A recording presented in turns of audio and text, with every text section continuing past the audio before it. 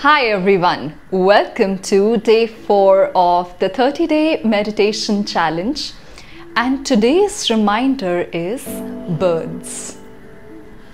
Today, Tuna and I both look out for a bird sound for very different reasons, though. I think Tuna here has decided to join us again today as he loves to chase birds and butterflies.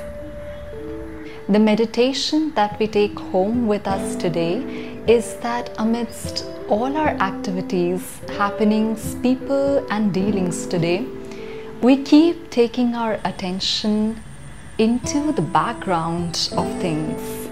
So it could be a bird's call, a cricket chirping if nature is around you, otherwise a vehicle horn or a machine humming and buzzing will also do the trick.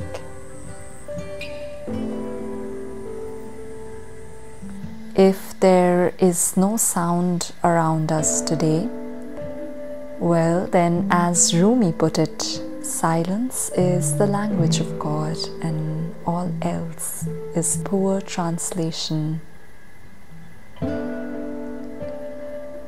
As we take attention to these sounds, our awareness expands, so that in addition to being aware of our tasks and people, we are also aware at the same time of our breath, our body, the mind, the emotions in the body.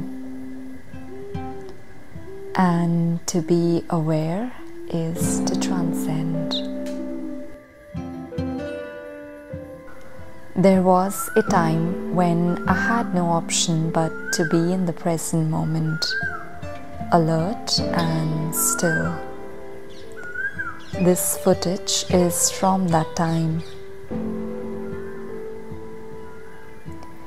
If I went to the past, it would open a rabbit hole of suffering, regrets. Imagining future too would lead to suffering, fear. In the present moment too, if left to the mind, there was pain and fear. And so there was no option but to step out of the mind and stay there and be with the pain as it came, which by itself is a sensation, either emotional or physical. So background reminders like this helped. Birds were a big help. Every time I would hear one, it would call me back to the present moment, to the sense perceptions, to the body, emotions, the breath, to stillness, to alertness, to that which words neither then nor now can do any justice, to that which is.